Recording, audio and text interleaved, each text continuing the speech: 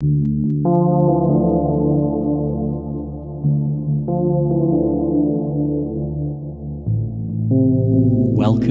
to Nature Therapy Online.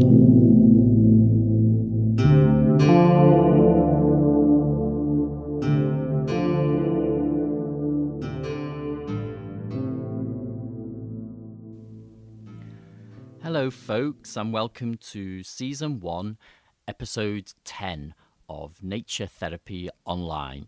So it's really lovely to be here and to get to episode 10, the 10th week that I've been doing this. And it's really interesting because I'm still kind of learning about where this is going to go and how the podcast is going to find its feet, because I'm not sure it's quite found its feet yet. I feel like I'm still, experimenting with different ideas and different tones and bringing different parts of myself on different episodes depending on the theme and what feels appropriate. So but it feels like a big adventure to me. It feels really exciting to just to sit up here on my own in my house and talk in front of this microphone, usually with my pets interfering, which I'm sure they will at some point in this podcast.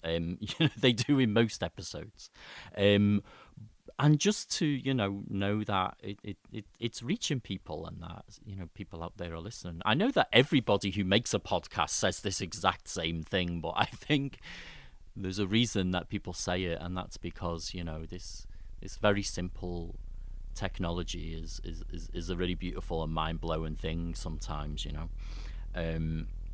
So yeah, thank you for tuning in. I really appreciate it. So this week I wanted to talk a little bit about myths and mythology in nature, and how we connect with nature through stories and myth, but also also how stories and myth might actually cloud our judgment of nature, or our perspective is probably a better word than judgment. How we actually see things. How do the myths and stories that we were told as children affect what we see when we're out engaging with the outdoors? There's some geese flying by there. You might have heard them in the background. It's very sweet. Sometimes I'm doing this. I did this in the last episode. I noticed there seems to be a lot of bird noise going on at the moment. And I should clarify that, because with my accent, people think I'm talking about grizzly bears, but birds, with wings that fly. So there are no bears outside my house. I had a nice wood pigeon last week on the roof, and just then and over the following weeks, actually, we get a lot of geese, sometimes hundreds, flying right past our house in the autumn. So that will be interesting to see if I can catch some geese sounds for you. Yeah, I was talking about myths and, what's the chicken and the egg with nature stories. Do the stories affect how we see nature, or do the stories appear because they reflect what's genuinely there in nature? So I recently read a book called Botanical Folk Tales by a writer called Lisa Schneidau. And this was a really interesting book for me, because there were a lot of stories told that I hadn't heard since I was a very, very young child. At the moment, I'm reading a lot of Scottish mythology. I live here in Scotland, and I'm a little bit obsessed with it. I think it's fascinating and strange, and it really captures the landscape that I'm living in. But I'm from the north of England, in Liverpool originally, and something that struck me when I read these stories was this feeling about nature that I had, that these memories that came back from being so small, especially the fairy stories, And the stories, one is an old myth about an apple tree that grants wishes. And it was so strange when I read this story because I couldn't remember or recall ever being told this story in my life. And yet there was this deep knowing inside me that I'd experienced this story before, this sense of an apple tree being somewhere that you would make a wish. And yet I can't recall ever being read this story or ever reading it as a child. So this is this really fascinating thing with nature stories from your part of the world. You know, I was probably told this English story, you know, when I was really young, but I've forgotten. But it's, you know, really, I think a really fascinating thing for you to do, to look into old either fairy tales or myths from your part of the world, ones that you might never have read, and to read through them and see how you feel and see if you get any of those kinds of feelings that come up, like this deja vu, you know, like I don't know this but I know this, or this story makes so much sense to me even though I can't really explain why. So in my case, why it felt so relevant and so right that an apple tree would be something that you wished on, or something that granted wishes. There shouldn't be any logic in it, and yet it made so much sense. And I'm not going to try to explain it any more than that, other than myths around nature do feel like that a lot of the time for us. You know, the very Scottish myths and legends that I love, they touch me really deeply when I look at the landscape here. You know, there's a creation myth about a big giant old woman called the Cailleach or Beera.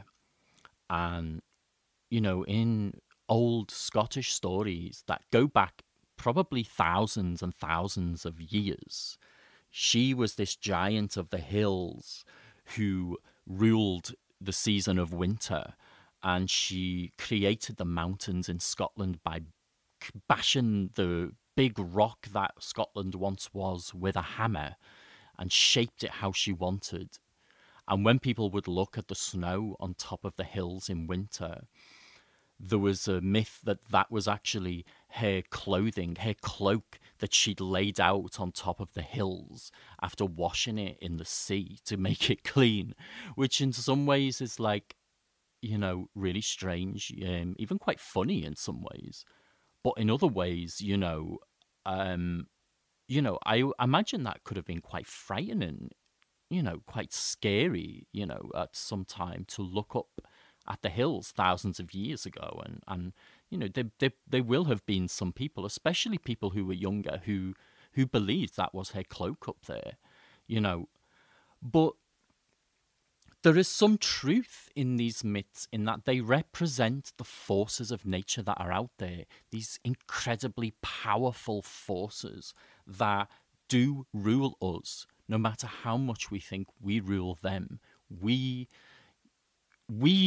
dominate over nature at our peril, and that is something that we are learning very quickly and very much in quite a terrifying way, actually. And that's something that I think we will be touching on in some future ecotherapy podcasts.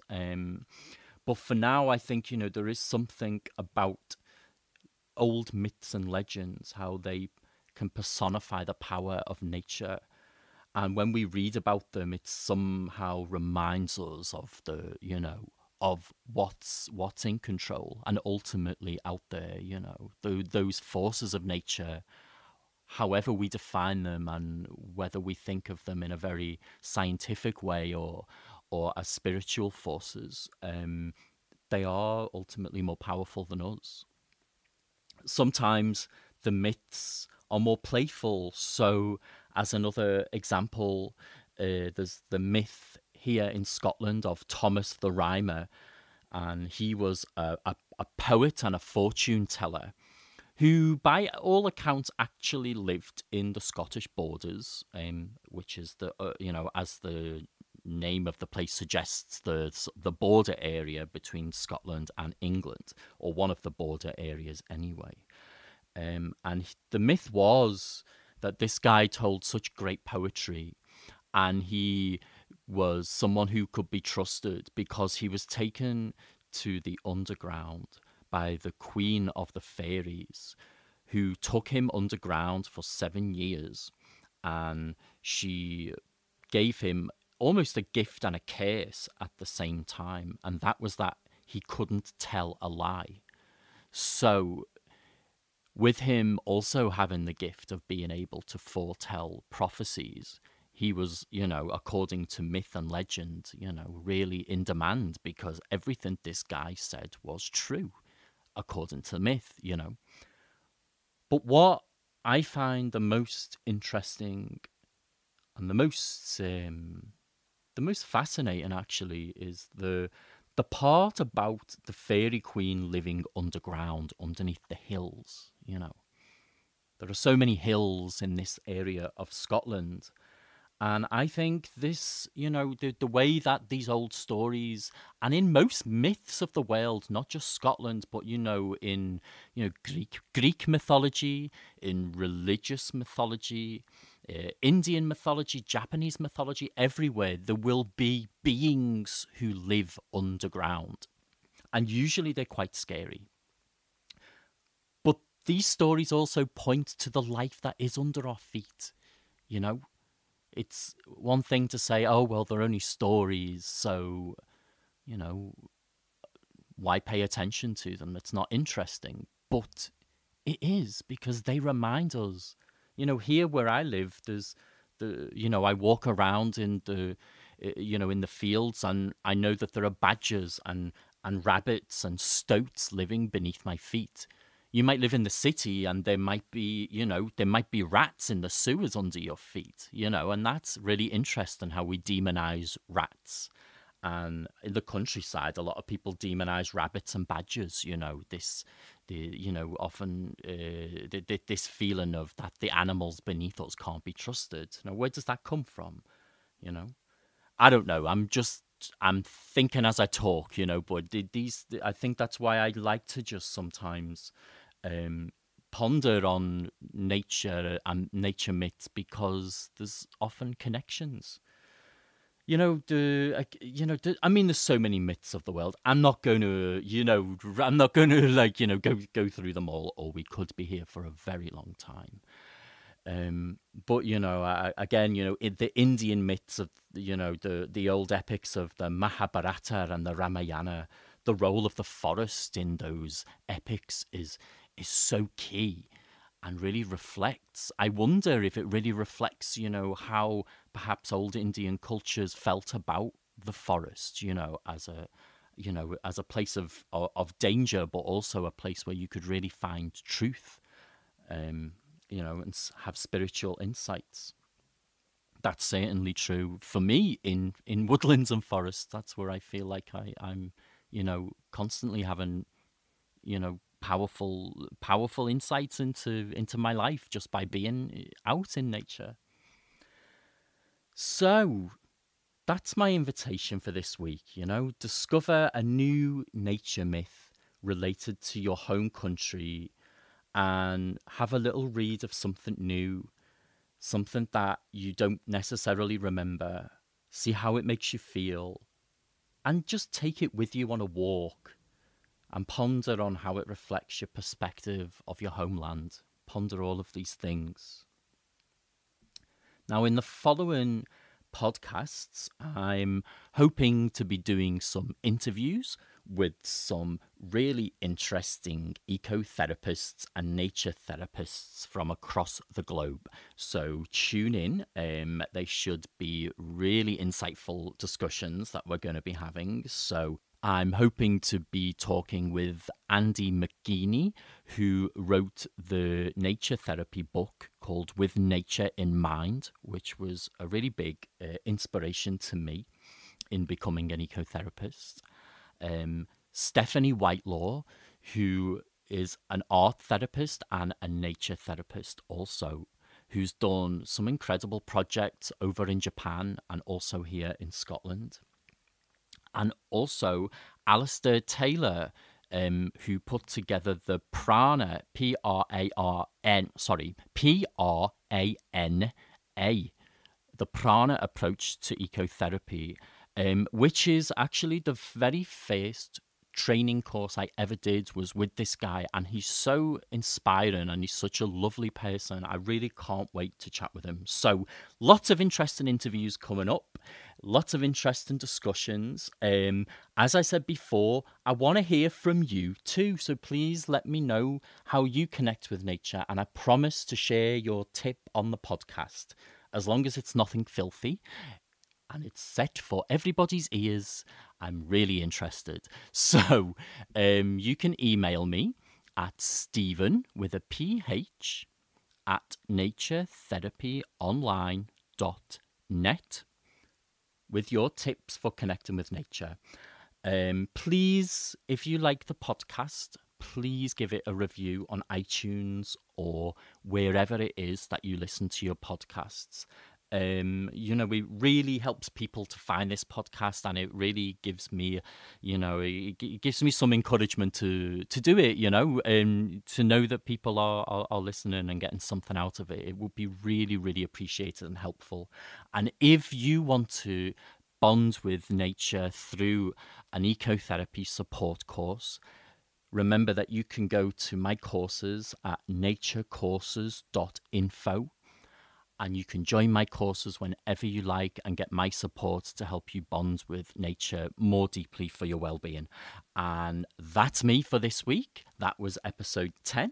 And I will see you next week, my friends. Bye-bye.